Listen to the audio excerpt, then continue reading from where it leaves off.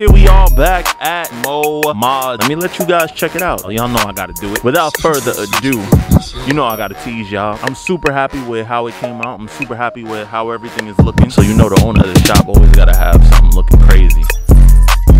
Alright boys, here we are back at Mods, man. That's right. So you know if we back here, you know what that means. That means that the car is ready for pickup. So we're gonna be picking up the baby today. Let me let you guys check it out. They're working on some sick projects in the meantime. I'm sorry to stall y'all. Y'all know I gotta do it.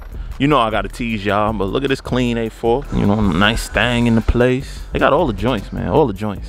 But I know what y'all here for. I know what y'all want to see. So without further ado, let's check out what we did to Big Perp.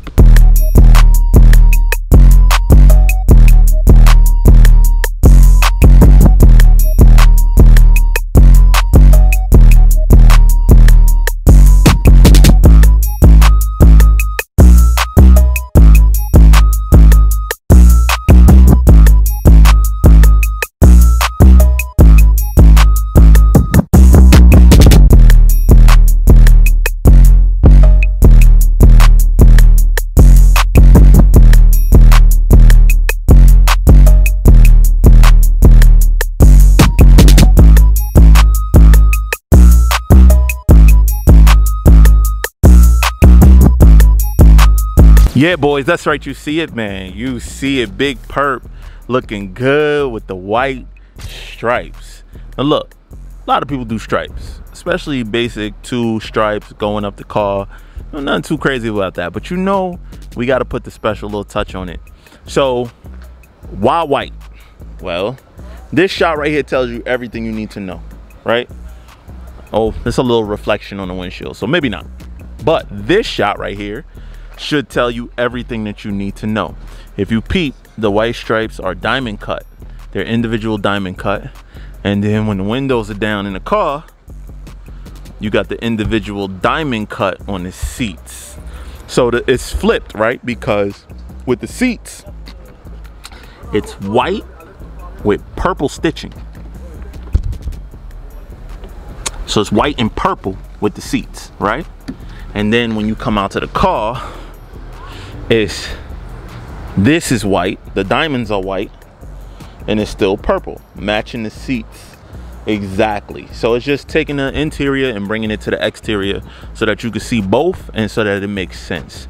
So, you know, the details, man, it's all in the details. Now we got some more to do. We still got some more we want to do, but it takes time, man. It takes time to get it all dialed in and get it all right. But huge shout out to Mods. They said that these stripes, they will not be selling to the general public because he said they were a pain in his behind to get them laid and to get each individual diamond to stay down. So therefore, this is going to be a one of only of this setup. But I guess he could do it if, you know, I guess if you want to pay that bread, I don't know. But it's definitely going to cost you something heavy. But anyway, I'm super happy with how it came out. I'm super happy with how everything is looking. We're almost done on the interior. We still got a couple little things to do, like putting the door handle fully, the lock and all that kind of stuff. And the next thing that we got to do as well, that's still not done yet, is add in these big guys right here. Exhaust tips. So we got them done gloss black, matching the wheels, and we're gonna get them up under there perfectly, because right now it's nothing. There's no exhaust tips on this car.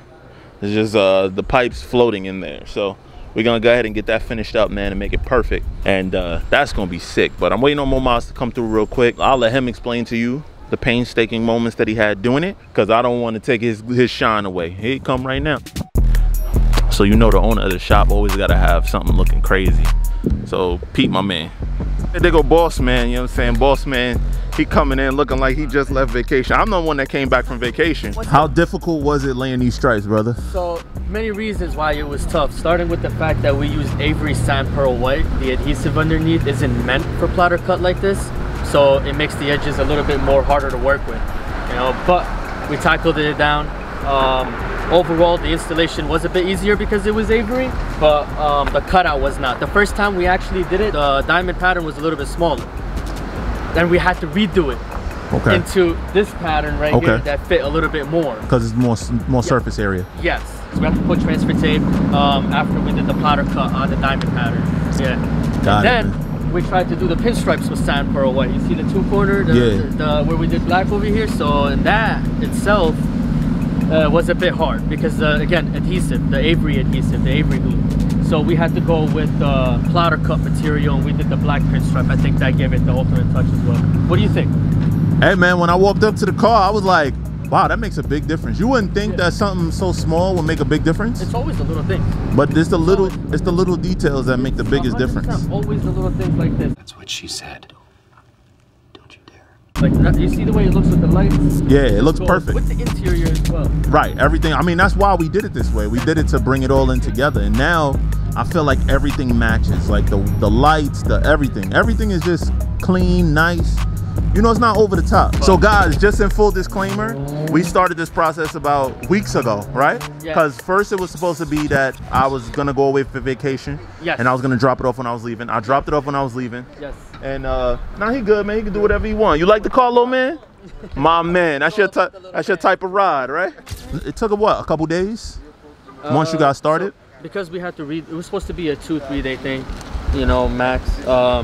But we had to redo the stripes. That was one. We got these shipped over. Yeah, y'all just hung them for me, right? And the rear seats, yeah. Yeah. We gonna finish it up. Don't worry about that. That's part of the building process. You know what I'm saying? Nothing is 1, 2, 3. Especially a build like this where you are. Yo, that guy literally just reached inside and touched on the leather. Oh, he did? Yeah, he just reached inside the car, bro. But listen, another one, brother. I gotta bring it back. Still want to do some more things. I still want to do some more white accents. Yeah. We gotta do something with the wheels and everything. Yeah, so definitely. I'll bring it back. We'll get all of that stuff done. But I think for round 1, we off to a good start. Absolutely. Omar's never disappoints. Thank you, bro. You know what I'm saying? And we just gonna leave it at, there's a lot of wrap shops. So is it quantity that you want or is it quality that you want? Let's just say the wrap on my Hellcat is definitely night and day from the wrap on this car. The wrap on this car is decent, it's nice, but there are areas where we gotta fix, tweak, and help. Yeah. Because absolutely. Maybe they didn't have the experience that Mo has. The car is wrapped. Yeah. It's the color, but the imperfections that most people don't see, I see. Yeah, absolutely. I'm a perfectionist, so thank God you find a way to deal with me. Yeah. A lot of people can't deal with me because I see the littlest of little. Yeah. And this car got a lot of littlest, but it's little. It's nothing big. It's nothing major. A lot of wrap cars have it, like the little issues that this car has, like little small things. So no disrespect to what AutoCat did, but AutoCat is not a wrap shop. You know what I'm saying? This is a professional wrap installer. That's all you do. Yeah. The person that did this car, he did everything. He did the interior. He did the lighting. He installed the wide body. He had the car for like 3 months, bro. But you know me, it was too long for me.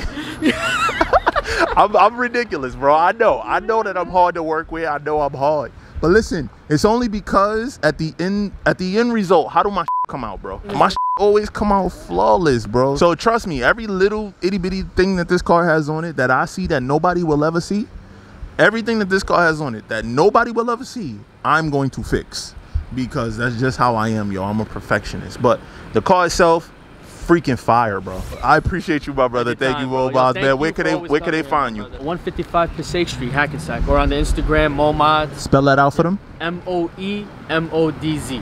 I love it. But listen, yo, it's your boy Stephen here from Mod2Fame, and if you like this video, you know what to do. Like, subscribe, share, hit that bell notification so you don't miss no more videos going forward. But until the next one, here in Big Perp, man, we out. We out.